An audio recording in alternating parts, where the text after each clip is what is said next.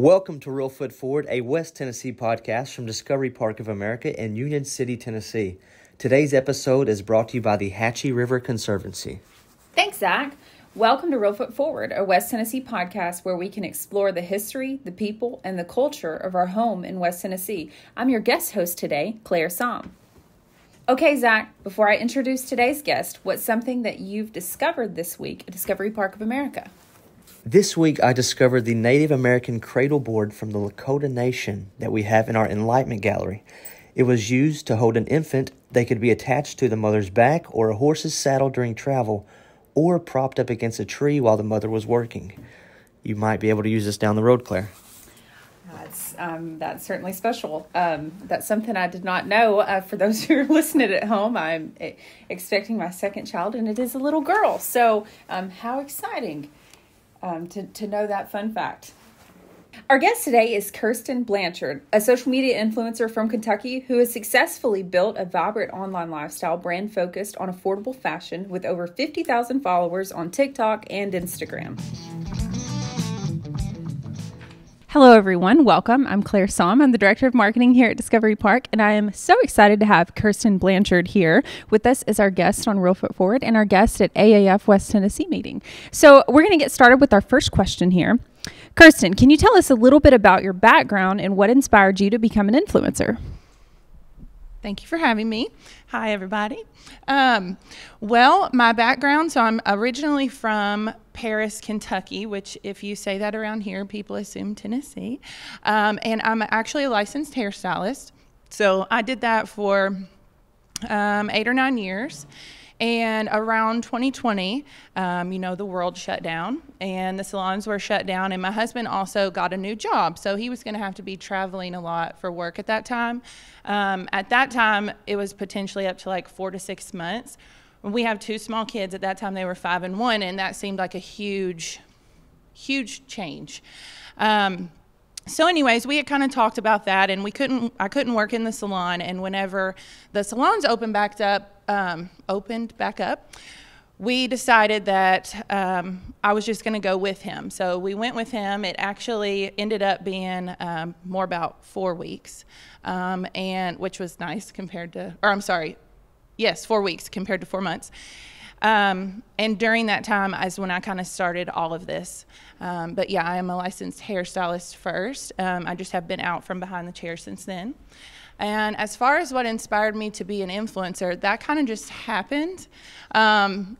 Luckily, this all was more of a creative outlet for me at the time that COVID was going on and I had a 1-year-old and the world was shut down and we were making all these big life changes. I had severe postpartum depression as well.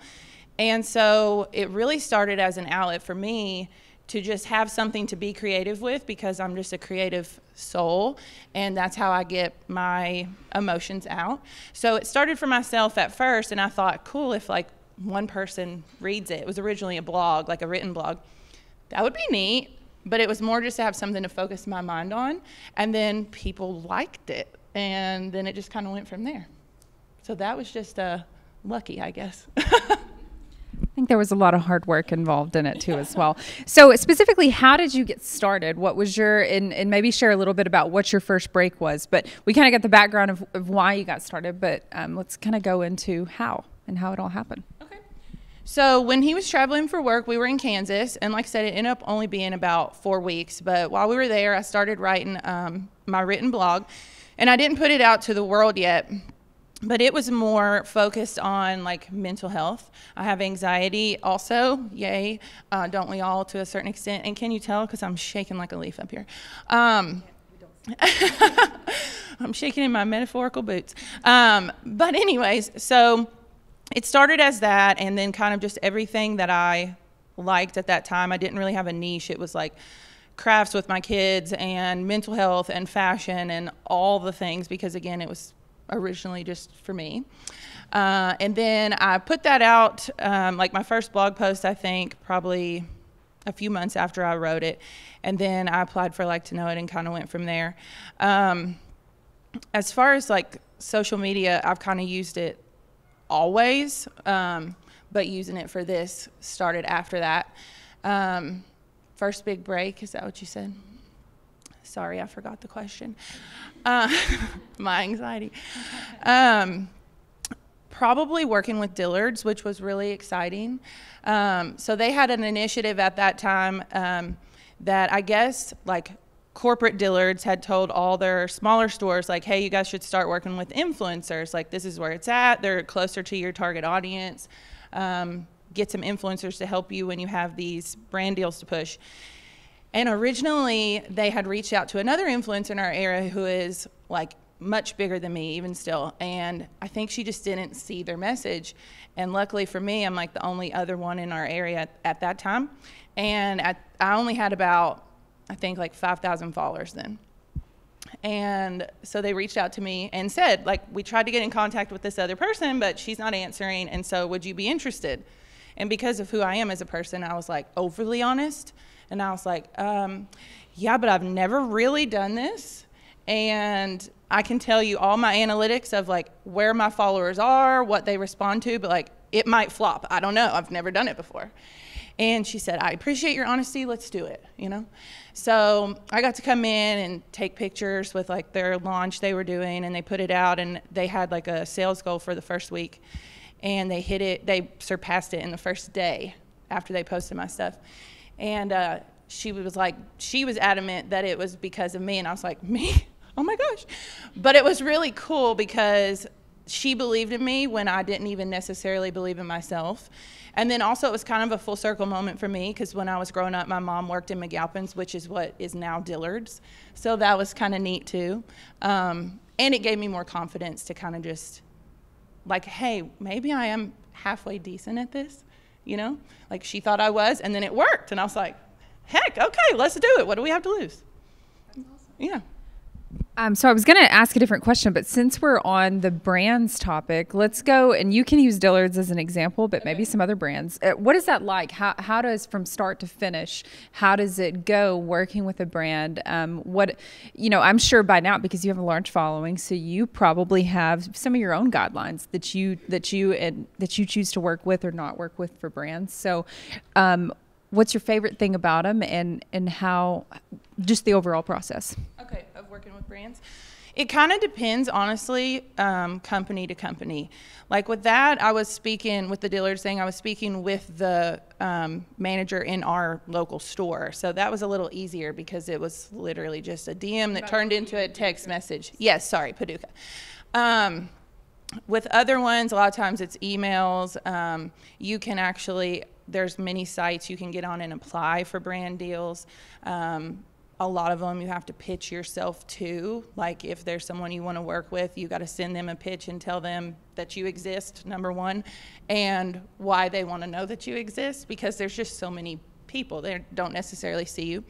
I do have a media kit and then like a rate card, and so that's something. The media kit just basically goes over all your analytics, your audience, and all of that, so they kind of know more about you, more about your audience, what your demographics like, all of that, and I send that. And then if they're interested, there's a rate card that kind of breaks down the pricing. Sometimes it's more of a negotiation. You know, they come to you and say, this is what we have, and you say yay or nay, or can we do this? And then there's a lot of people that want to do gift exchange too, so it kind of just depends from brand to brand.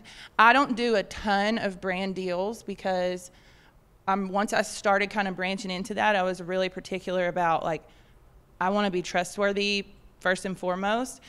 And it feels really salesy and untrustworthy to me personally, and to each their own, to just constantly be doing that.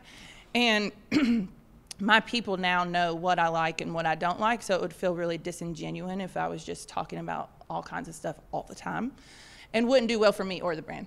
So I'm kind of picky. I really only do very minimal brand deals, and if I do, it's something that I already use, or a business that I already like, or something that I'm just genuinely interested in. And if it's something I'm interested in and I haven't used before, I will let them know, like, I haven't used it, so I'm willing to do this, but if I don't like it, I'm not willing to say that I do, you know, which sometimes they don't like that, and that's fine. But yeah, I just kind of go with honesty as far as that's concerned, which hasn't failed me yet. But yeah, it just kind of depends, business to business, I guess, how they go about doing that. this was not actually on my original question list, but since we're here, I'm going to ask. TikTok Shop is what, maybe a year old, if that. How has the world of TikTok Shop changed you specifically, and what's your overall thoughts about it?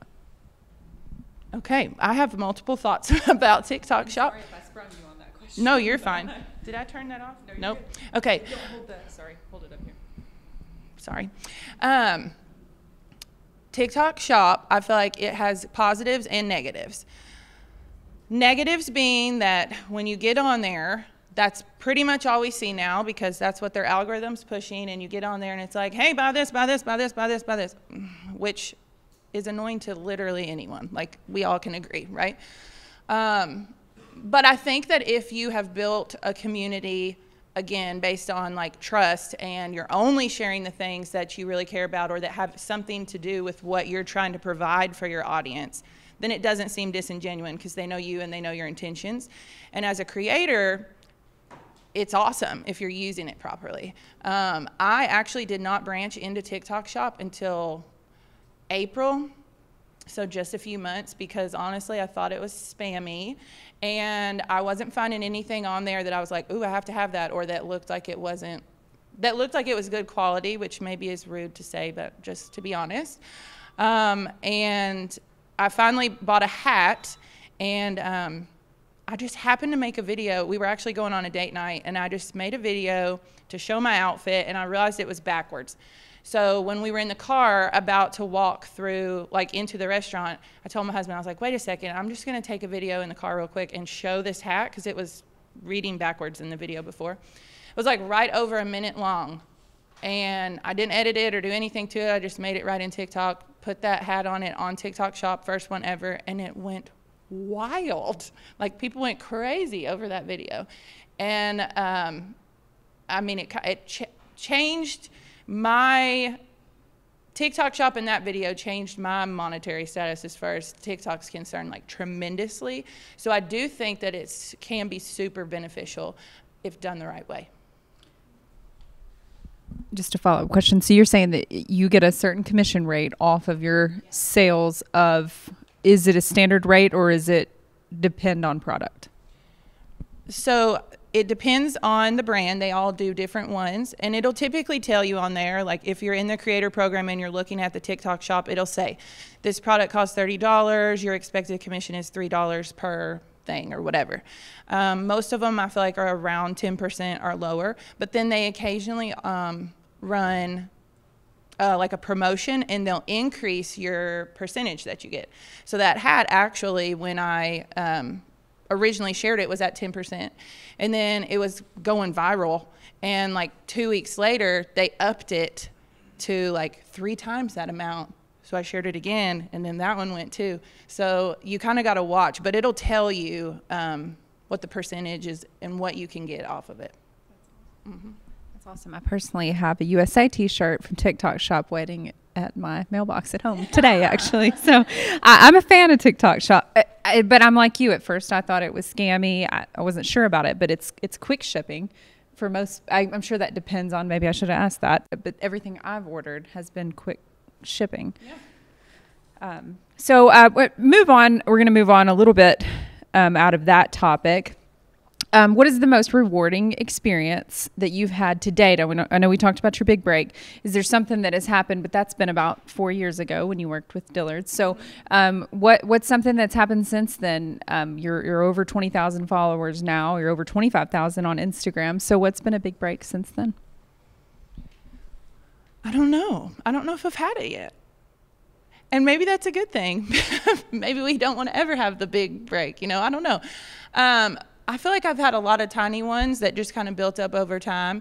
And then a few things here and there that have gone bigger, like that hat on TikTok or other things. I guess for me, like the most rewarding thing for me is the people, which maybe sounds cliche, but I did it out of survival mode, you know? And so the fact that there's people who connect with me on that level, and they're there to see shore outfits and hot mess and all of that, that's great. But the connection that they get through it, that's what matters to me. So the big moments for me is when you get a message from somebody and they're like, hey, like I had to be specific, I had a woman a few years ago, about a year and a half ago. She sent me a message and she said, I just came out of depression and I gained some weight and I'm not happy with my body and I haven't left the house in a year. And I watched one of your videos and I put together one of your outfits and I went to church for the first time in a year with my family. Makes me emotional, sorry.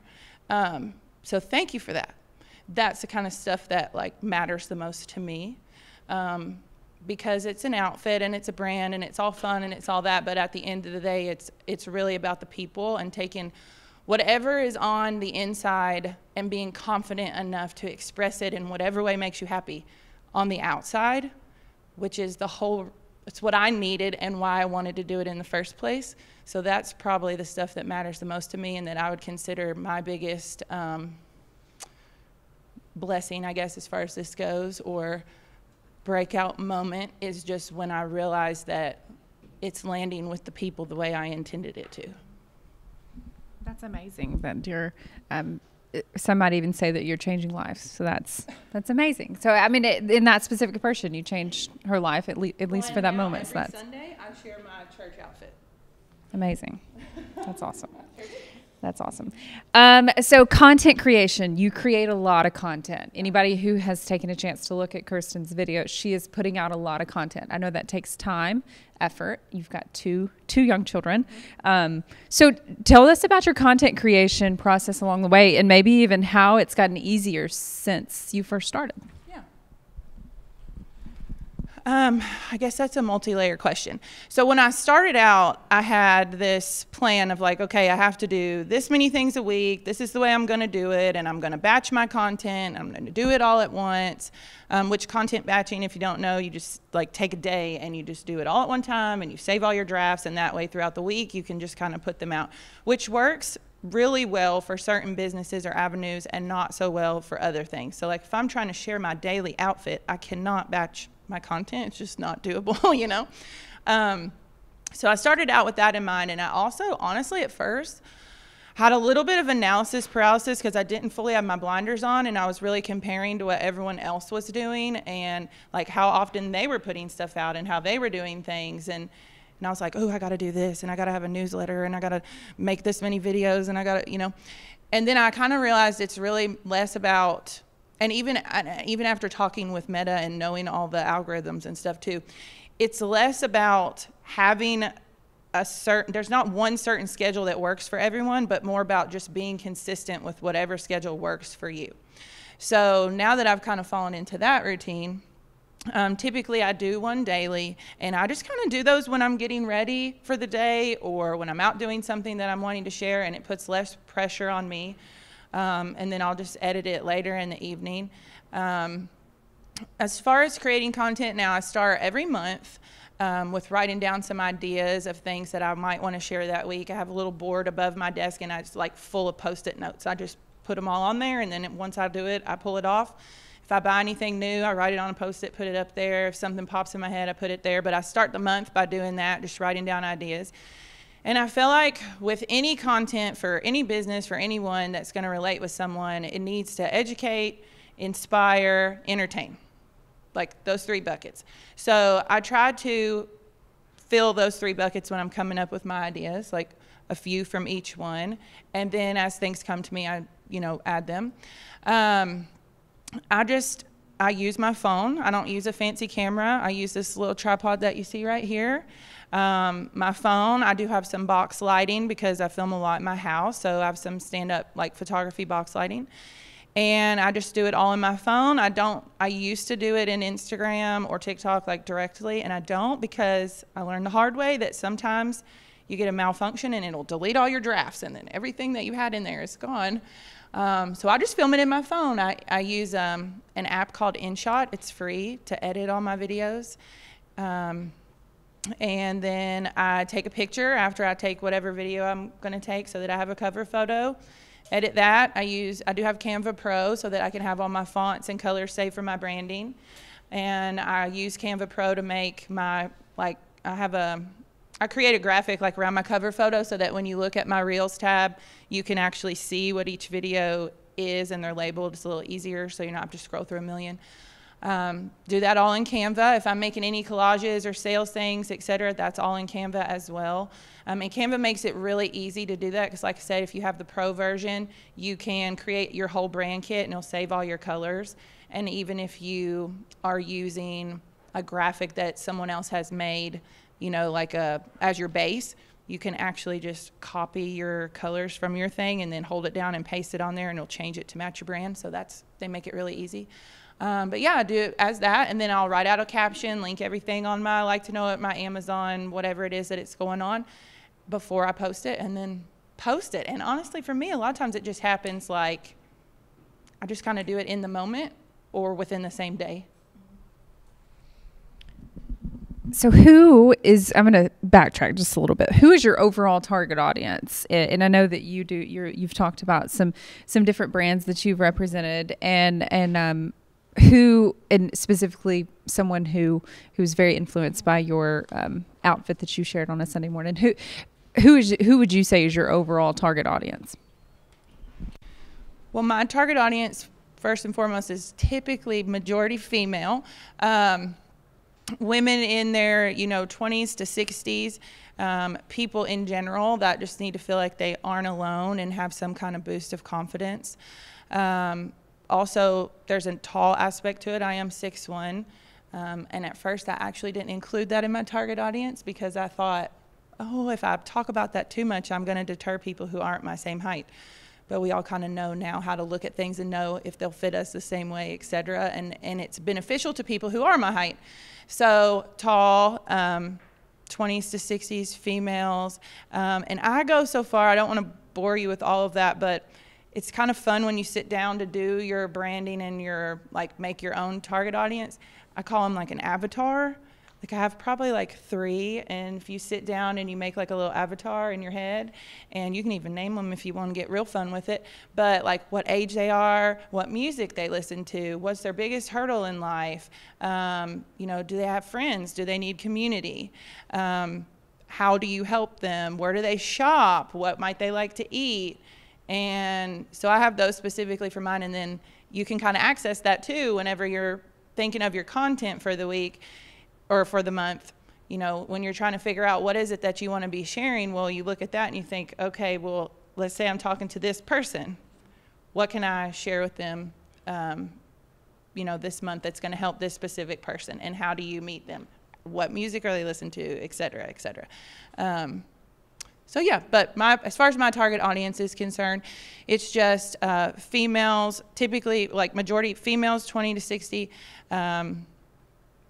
that need to feel like they're not alone, that need a little spark of confidence and want a community, and they just happen to like some fun clothes in the process. That's great. Who are some influencers that you found maybe early on in your career, and maybe you even still watch and are inspired by other influencers? Who are some other ones that you watch? Yeah, I love watching them. So Shelb's Tales, she would be one of my favorites. I watch her. Better with Chardonnay, she's so fun, and I admire how real she is. I mean, she is, which I actually shared one like this recently too, but she'll be in her story straight up trimming her nose hair. She does not care, and in fact, we just bought that nose hair trimmer, my best friend and I, the other day, and we tried it out on Instagram, so if you want a good laugh. But yeah, we'll just tell all this. It's not a secret. It's on Instagram. Yeah, her, Fit Babe on a Budget. She's taller, and she shares a lot of affordable fashion like Walmart, Target, things that are more accessible for my budget and most. Yeah, that's who comes top of mind. How do affiliate links work exactly? Okay, so it's kind of like we talked about with TikTok Shop, where you get a percentage. So it depends on the brand, but like specifically through Like to Know It, which is what I majority use. Amazon's a separate ball game, so they're about 10%, and you do have to apply to be in the program where you get your storefront. and they pay you out basically through every sale that's generated through your personalized links. Like to Know It's the same, but they are like a hub for a bunch of other businesses. So, you know, Dillard's, Free People, Walmart, Target, whoever it might be, and they're all on Like to Know It. So the brand themselves is actually paying a small percentage to Like to Know It to be on there and accessible to all the people who are linking it. And then they also pay you a certain percentage for kind of like a personal shopper's fee, I guess, or like a finder's fee. So say I share this outfit, which I'll do later. And you click on the link to this shirt and you go buy it, I would get whatever percentage that brand offers for you purchasing it through my link. That's awesome. Oh, and if you ever want to get into something like this, it's fun also to know, or if you just want to support your friends and family who do it, that it also, like a lot of the brands, their cookies stay open for anywhere from 2 days to a week. So like Amazon's a week.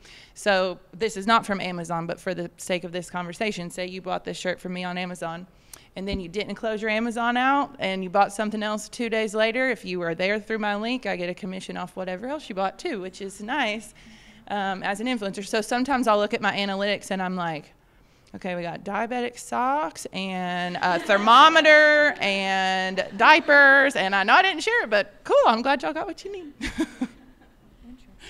So there's so many different ways that you can be paid through being an influencer, which is fascinating to me. But specifically, can you talk a little bit about TikTok Creator Fund?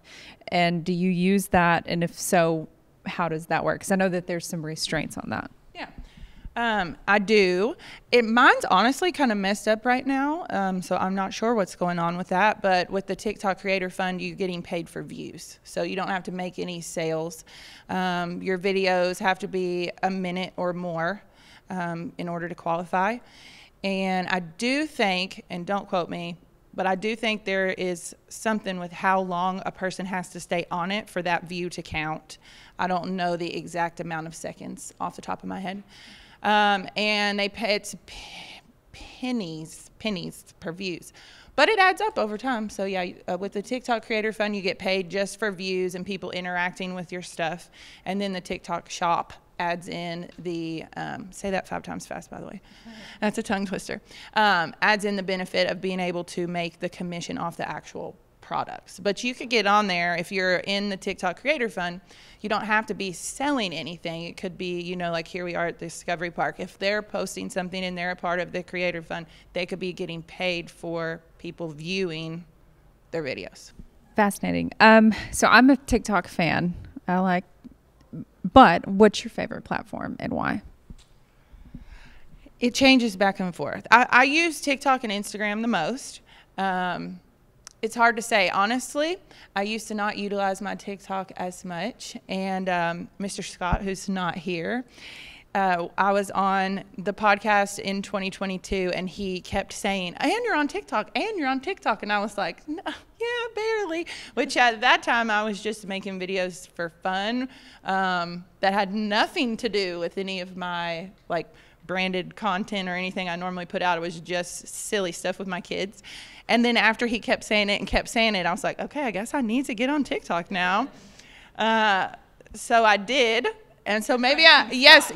So yes, we'll put it on the record. I need to thank Scott for that because it really took off after that.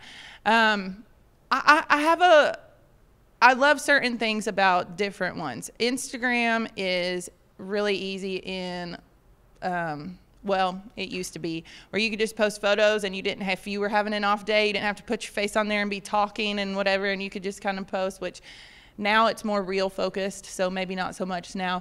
TikTok is nice in the sense that I do feel like it's a little less curated, and so it seems a little more genuine to me and easier to create content specifically, like only for TikTok, because you can get on there looking a hot mess, and which I kind of do on both. But you can just make it real fast, spur of the moment, and it does better on TikTok, whereas Instagram, there's a little bit more of a method to the madness. And that's nice in certain ways, but sometimes that's a little more daunting to think about doing. We're going to take a quick break, and when we come back, we're going to hear from our audience. Just as a reminder, we're recording a special episode at our monthly American Advertising West Tennessee chapter, and we have some lovely audience members here who are excited to ask questions from Kirstan, and we cannot wait to hear from them when we get back. For many, the Hatchie River is a restorative sanctuary and a place to feel connected to something larger than ourselves. The Hatchie River Conservancy is working to conserve and sustain the river's natural integrity and scenic beauty for generations to come. For more information on how you can help, visit hatchieriver.org.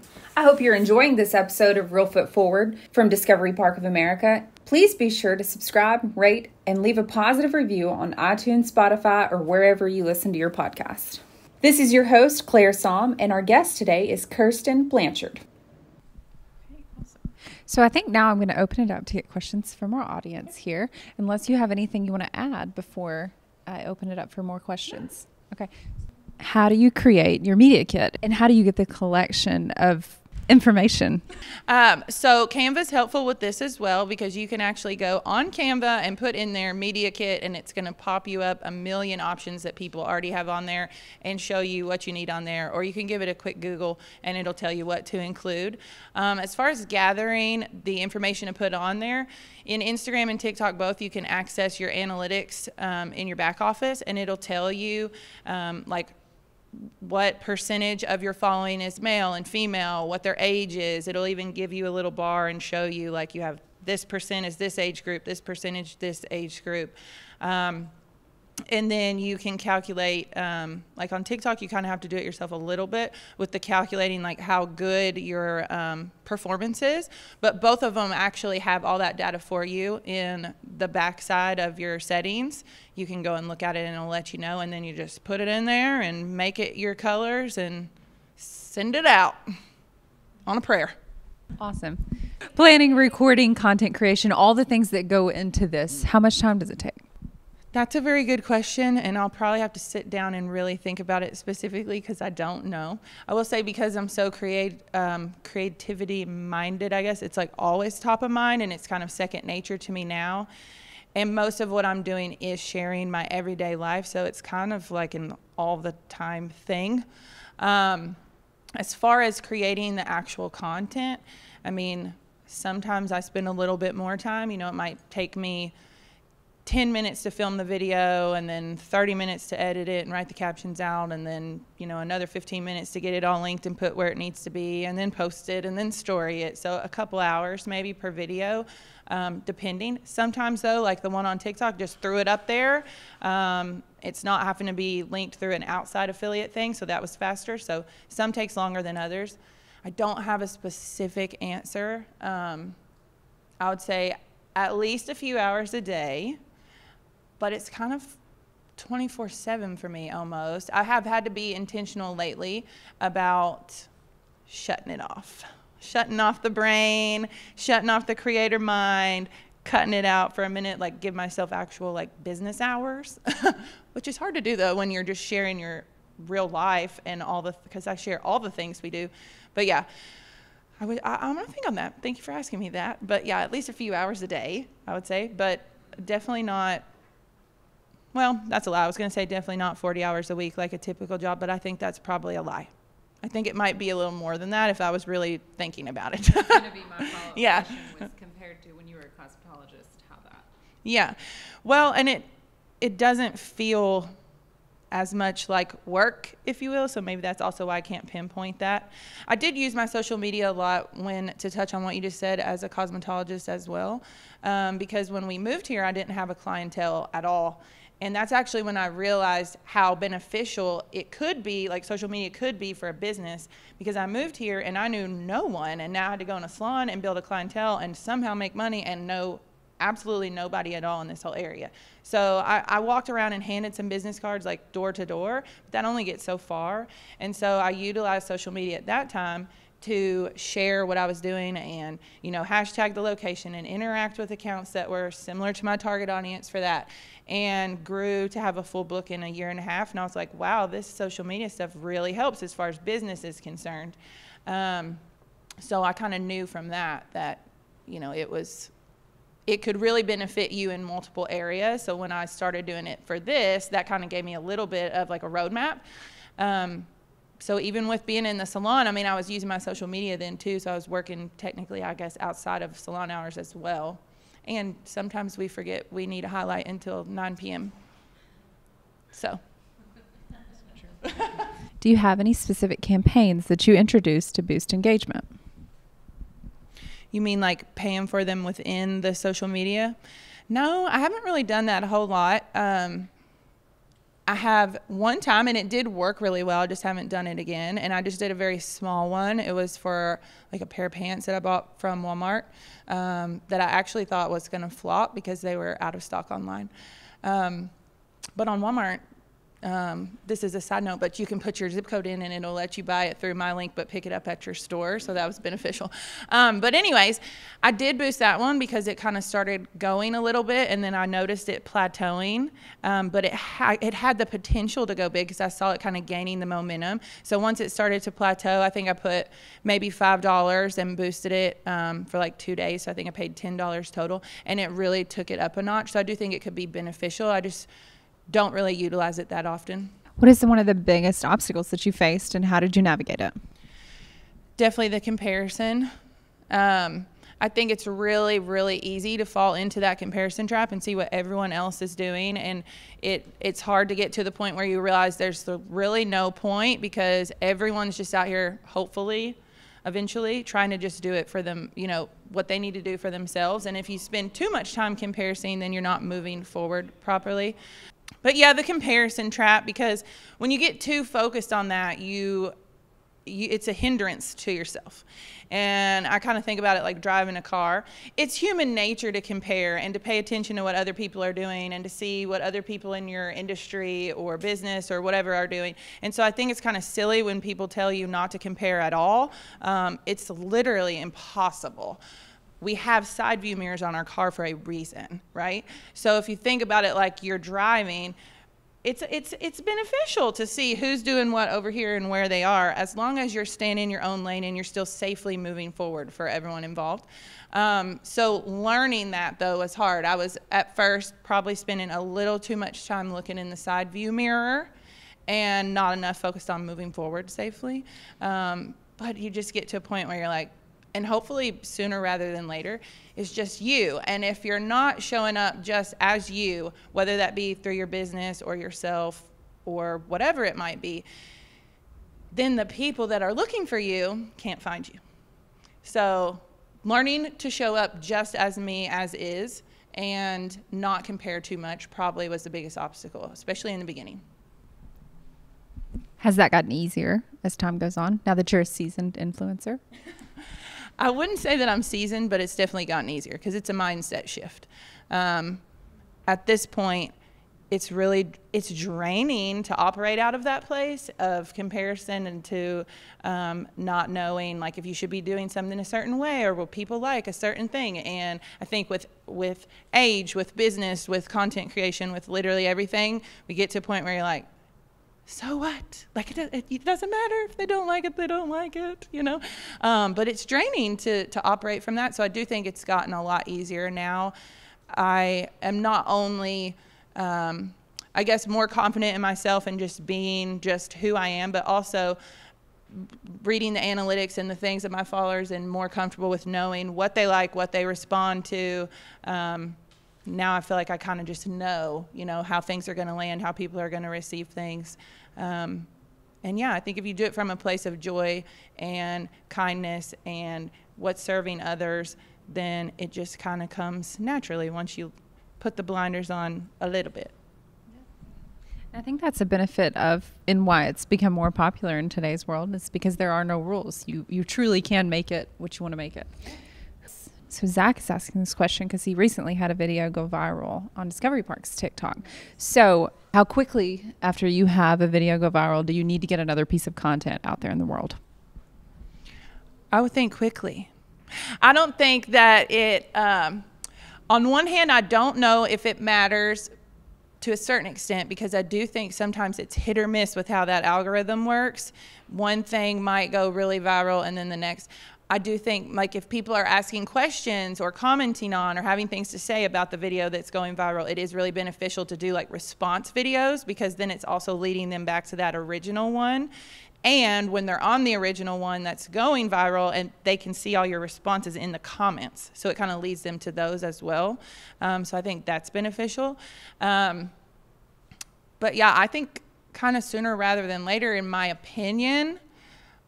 But I would have to, I don't know the specifics of how their algorithm works to say for sure. If it's related to what you were talking about.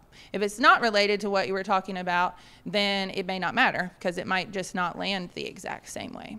But once you have that video going, more people are coming to your page. So even if it's not related, if it is related to what you're normally sharing in your niche and it's consistent to, you know, what you would typically be putting out there, it's beneficial to have it there anyways, because even if it doesn't garner the traction at the beginning, they're going to see it because they're coming to your page, and then it's going to ultimately get more views anyways.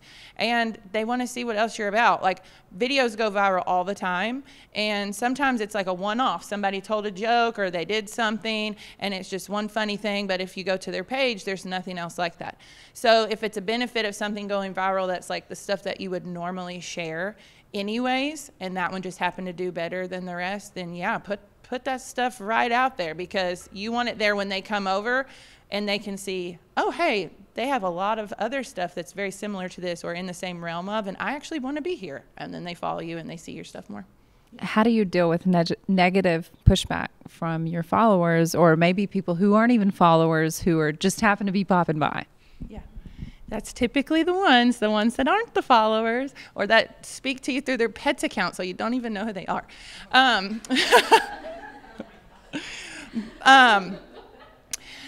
Typically, so I kind of have a thick skin to begin with, and I think it's a blessing and a curse to go through mental health struggles, but I was at a real extreme low. So once I was trying to come out of it and started all of this, like, I kind of was in a headspace of like, I'm doing this for me, and you can't say anything to me that's going to deter me, because I know who I am and I've survived through myself to get to this point, right? So because of that, I had a really thick skin. So a lot of it just rolls off my shoulder. Silly little comments, you know, about, oh, your makeup looks terrible. What? Oh, okay, thank you. I just ignore them. You know, I don't even respond to them or give them any energy. Occasionally it is hard though, because I'm human. So, I mean, things get to you sometimes, like, and people can be cruel. I recently did have kind of a scary one where someone was actually threatening my family, so that's a whole nother ball game. But thankfully that was just a one-time thing. I haven't had to deal with that any other time, and the rest of it is just little, you can tell that someone just needed to say something, and honestly I just try to lead with grace and kindness, and sometimes the kindest thing you can do is ignore someone when they're being ugly, as my mama would put it. And yeah, I just try to ignore it. But I've been really lucky, and I don't get a lot of that. I think it's what you put out too. I also don't really put out anything, in my opinion, that's very polarizing by any means. So yeah, just try to ignore and move forward. It gets to you sometimes, but as long as you have a community not only on there but outside of social media as well that you can go to and vent to about that stuff and talk to them, and you kind of just humbly know who you are as a person and what you have to offer the world, then those people can't deter you from that. Do you believe that hashtags work? Yes. So sometimes I do think you get kind of like lost in a hashtag, because if it's too broad or too viral or too big, you're not really going to show up under it anyways. It does, though, in my opinion, help push you to people who are liking similar things, who are watching other things with that hashtag, and therefore you might show up on their feed more often because they're watching a video that says hashtag museum and your video says hashtag museum, so they suggest it to those people. I think it's beneficial in that way. I do also think it's beneficial like locationally, for depending on your business or what you're trying to do. Like when I talked about with the salon and trying to build my clientele, that was beneficial to me then, hashtagging things in the area so that the people in my area were getting my content pushed to them. I think if you do too many, they push you down in the algorithm. Because you seem like a bot. I'd say sweet spot's probably like 5 to 10, in my opinion. And you want to do a few that are more broad, and then a few that are really specific to whatever you're talking about. There are some folks here wondering if you've posted about your current accessories and your nail polish and your lipstick that you're wearing right now. I haven't, but it'll be on there later today. Yeah. Nail polish, I couldn't tell you. I just picked a random number. I had analysis paralysis, and I was like, hot pink. And the lady was like, how about this one? And I was like, perfect. Lipstick's old, so don't hate me. That might not be on there. I'll try, and I'll try to find you one similar if I can't find this one. I've never heard analysis paralysis until today. Does anybody else see it? But you know what? But you get it, right? It's you think about things so hard that you just become like stagnant. I get that way with cleaning my house. I'm like, wow, there's so many things to do, and suddenly I've sat here for an hour and nothing's happened. Yeah. My brain spins in a circle a lot. That's what I'm going to start calling it. Yeah, and creating content. You're like, that's where the Post-it notes come in handy for me, because when I enter that stage of, we'll say it one more time, analysis paralysis, I can go access those notes, and it kind of jogs my brain back to where it needs to go. I think I have maybe adult onset ADHD as well, so that might be part of it. Your brain's got to circle back around, yeah. I love it. Okay. Awesome. So do you ever experience creator burnout, and where do you turn to get new ideas? Absolutely, I do. Recently, I've literally just started really working on giving myself grace as far as that the content schedule is, words are hard right now apparently. But like I was saying, that you don't have to do it a certain way. You can kind of do whatever works for you. I had in my mind before that I had to do it a certain way. And when I was that way, I got a lot of burnout because I was forcing myself to meet a certain deadline. Now, if I just give myself some grace, like, okay, we didn't do it today, but it's all right, girl, do it tomorrow. I don't get as burnt out because there's not as much like pressure, and I still enjoy it. As far as accessing the ideas, I would say like the Post-its are helpful. Anytime something pops in my head, and that might look like a note in your phone or in a notebook or whatever for you, but then you have that there to access. So when I am having burnout and I'm like, I want to put something out, but I don't know what to do, I can look at that and it'll kind of spark some creativity. But yeah, maybe just go into a schedule that works for me is helpful.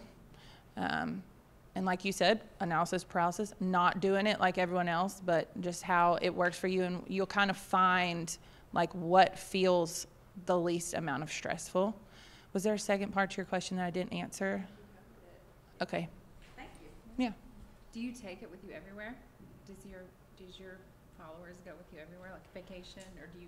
Yeah, they do. I mean, even I told you we trimmed our nose hairs in the bathroom the other day at my best friend's house. They were there for that too. I had that incident with the like cyber troll was somewhat recently, so I did have about 2 weeks period of time that I just kind of had to step back away from social media for a minute and just to give myself like a reboot of like, okay, don't be afraid, and also everybody's not a big meanie. You're okay, go back out there. And I got kind of out of the habit of it, but I feel like it's like a well seasoned, that's not the word I'm looking for, but like a muscle you use all the time. Once you get in the habit of sharing it all and taking them with you everywhere, it does really just become a habit. So like my kids and husband are used to it now too. You just, and because we're sharing real life, you can just talk when everyone else is talking or doing crazy stuff anyways, and it's not out of the norm but even with like businesses and things, I feel like or like with the hair, once you do it more often, it just becomes second nature. And so, yeah, I take my followers everywhere. I mean, not to the bathroom, but. Some do. Yeah, only for the nose hairs. Oh, gosh. Not me talking about nose hairs on a podcast. I'm Madison. I do not have a question, but I do want to share my immense appreciation for you just sharing that you started out your social media journey doing it for yourself, and I just started a bookstagram. Just started like and I've been wanting to do it for like a year, and I think that I felt so much pressure of it becoming like viral, where people will visit my page to get book recommendations, but the more I think about it, the more I just want to do it for myself, because I can look back as like a book journaling journey, essentially. Yeah. So I really appreciate you for starting off with that and saying that that's how your journey began, because I relate a lot more to that than the desire to become viral or just an information type. So I appreciate that a lot. Viral is so dependent on who's finding it, right? So if you're doing it for you, then the people who need you are going to find you, because that's how you're showing up. And if you're doing it for everyone else, then you lose you, and then the people who need who you actually are don't know where you're at, right? So I think that's kind of important anyways, to do it for yourself, or, you know, even as business is concerned. Everyone has a reason they got into or started the business that they're in. They have a passion about it, they have what, and maybe only one person sees that, but if one person sees it, then it's better than before. And if it only helps you, then good, it helps you. So yeah, I think that's really important. Also, I need you to tell me this Bookstagram so I can follow it, because I am an avid reader.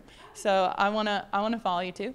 But thank you for saying that. Yeah, I feel like it's beneficial to know why you're doing something, and to find the joy in it, and to have the purpose in doing it. And just by nature, you know, if you're showing up that way and you're putting it out there in that way, then the people will come, and they will be your people. Well, I think that's a perfect way to wrap up this episode of Real Foot Forward. Thank you so much, Kirstan. Do you have anything else you want to add before we go? No, maybe just like an addendum to, or add on to what we just said, is just, I would encourage everybody, whether it be business or yourself, to just show up as who you are. You know, people need who you are, and we all have something so unique to offer. And it might not even be in the same realm of what you do, but you can connect to someone as a person on that level. And so just show up as yourself, and don't be afraid to do so, because you have a voice and you have a purpose. And it was given to you for a reason. No one else can use it, so don't be afraid to. Will you tell us where we can find you on your social media platforms? Yes. Okay. So Instagram, it's Kirstan R. Blanchard, middle initials in there. And on TikTok, it's just Kirstan Blanchard. And then I'm on Threads, but that kind of goes through Instagram. Like to Know It, and I have a Like to Know It in an Amazon storefront as well, and those are both just my first and last name. Thanks to all of you listeners who have joined us today at Discovery Park of America. Our mission here is to inspire children and adults to see beyond. To plan an experience here for you and your family, visit discoveryparkofamerica.com.